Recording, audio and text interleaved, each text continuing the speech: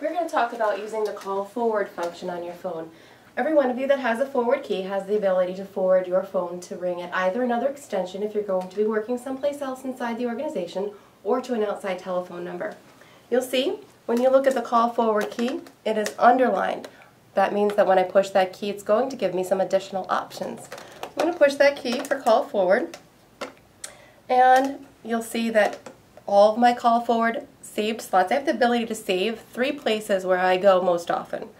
They're all empty, nothing's been programmed there yet. I do want to, you'll see this follow me here, don't use that. The follow me is just a straightforward to another phone. If that phone doesn't have a forward key, you won't be able to get it off again. So we're just going to use the straight call forwarding.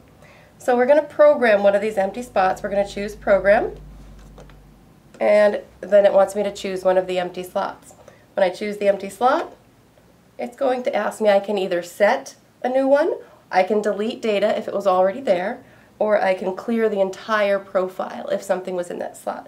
I want to set it, so I'm going to choose to set a new call forward destination. On the left hand side, it wants me to make some choices. CO means outside telephone line.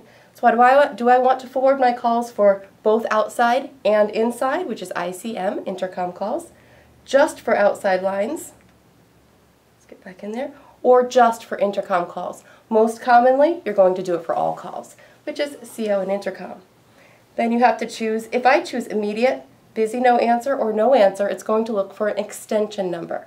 That means I'm going to be forwarding my calls someplace else, either immediately, if I'm busy on my phone or there's no answer at my phone, or just if there's no answer.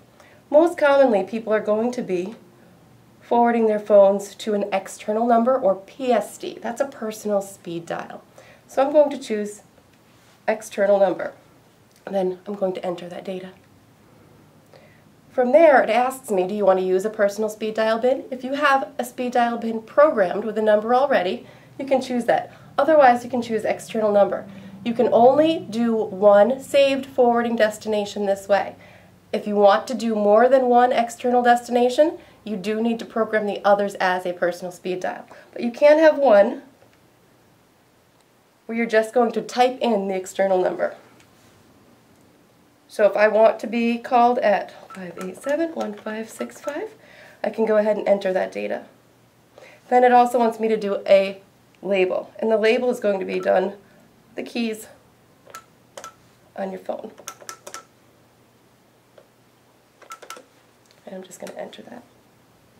Okay, now you'll see that I have a tech option right there in my Find Me, Follow Me, in my forwarding destinations. I'm going to exit out of here. Now to use that call forward destination now, when I hit my call forward key, it is now saved. If I push that location, you'll see that it starts to blink there at me. It's going for CO and intercom to that telephone number. Now I exit out of there, my call forward key lights up red, and I'm in the forward mode. To exit, hit my forward key again, push the blinking destination key, turns off. Exit, key is out, I'm no longer forwarded. And that is the call forwarding feature.